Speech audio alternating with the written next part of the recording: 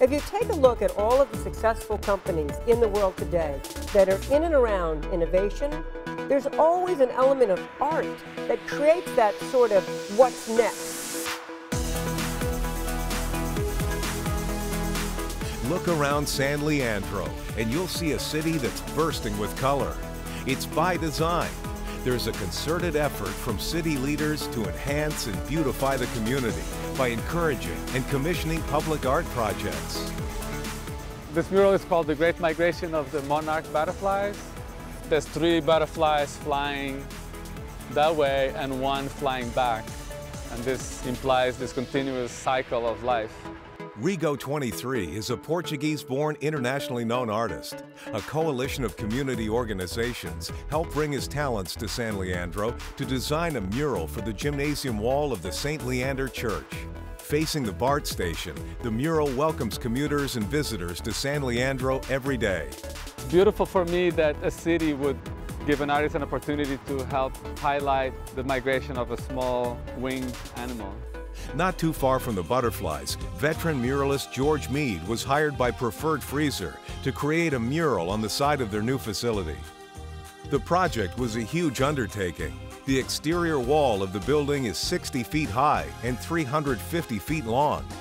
After tackling the logistics, George put the finishing touches on the mural he entitled The Pulse of Nature. The idea behind this mural basically is to reflect the very rich heritage and culture of San Leandro. Not all of San Leandro's public art projects are on this scale. Recently, locals have noticed everyday ordinary utility boxes are becoming works of art. The city of San Leandro partnered with Streets Alive to bring about this enhancement. Katie Birchie, a science illustrator from the East Bay, was one of 6 artists selected to work on the utility boxes. My box was about the wildlife and plant life and ecology of San Leandro Creek. And these are rainbow trout. People don't know San Leandro Creek is the first place where rainbow trout were discovered in North America. The environment is always on the mind of artist Darren Greenwood. Darren has created large-scale aquatic murals on several water treatment plants. One of his murals can be seen on the Bay Trail just south of the San Leandro Marina. It features a gray whale mother and her calf. Given the right location and the right circumstance, you can make something that's nice to look at and that gets a message across. The preservation of art is also something the city has had a hand in. These decorative tiles were the work of Raymond Loewy. Loewy is known as the father of industrial design. The tiles were discovered at the former Lucky's Distribution Center and have been repurposed for display at the Kaiser Medical Center and at the Village. Along with saving historic pieces, San Leandro looks to create new opportunities for today's emerging artists.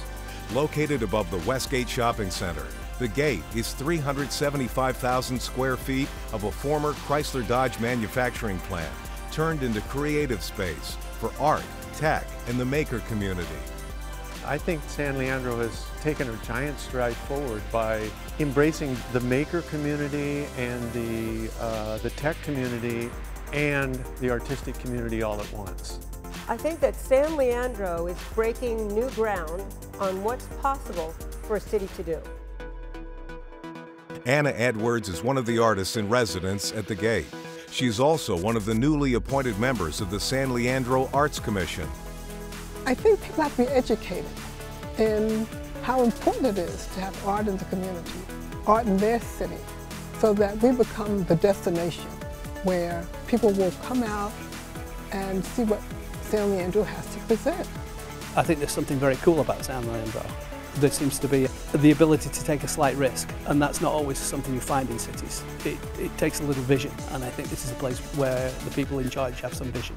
San Leandro is a special place. We're really engaging the community, and arts and culture is just really exploding here. So what you're seeing is just the beginning. I believe this is just the beginning for art and culture in San Leandro. Besides our beautiful murals and artwork, we have great theater spaces for performing arts, landmarks preserving our heritage,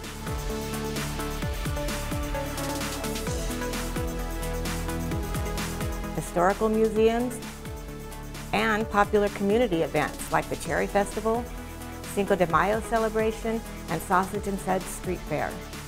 San Leandro is a city with a rich history and an exciting future. To find out more, visit our website, sanleandronext.com.